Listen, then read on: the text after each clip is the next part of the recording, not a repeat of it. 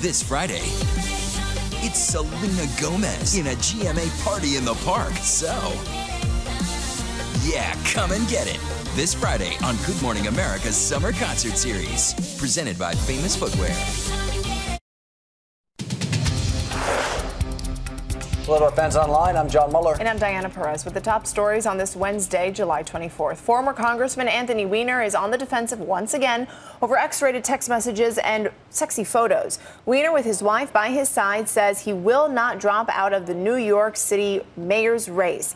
These latest message exchanges happened after Weiner resigned his congressional seat for similar offenses. His office says he'll keep his full schedule of campaign appearances today. Two major New York newspapers are calling for him to drop his campaign. All right, the newest member of Britain's royal family spent his first night at home. The new parents left the hospital yesterday with their firstborn. The baby is still unnamed. Odds makers have George and James at the top of the list. It could take weeks before we know what he will be called.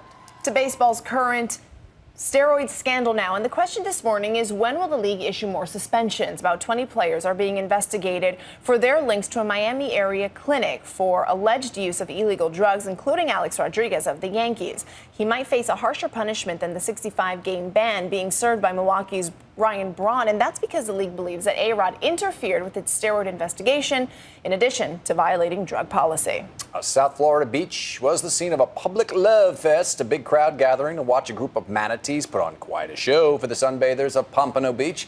They were embroiled in a mating ritual as they ventured into the shallow waters along the coastline there, and this is a typical manatee mating herd, a free-for-all essentially, with one female pursued by several males. The unwilling female swims near the shore to ditch the males, but as you see here, the males are undaunted.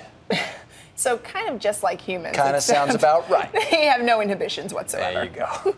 Not shy. Get more news anytime at abcnews.com. I'm John Muller. And I'm Diana Perez. Thanks for watching. This is World News Now, available anytime, anywhere you want it.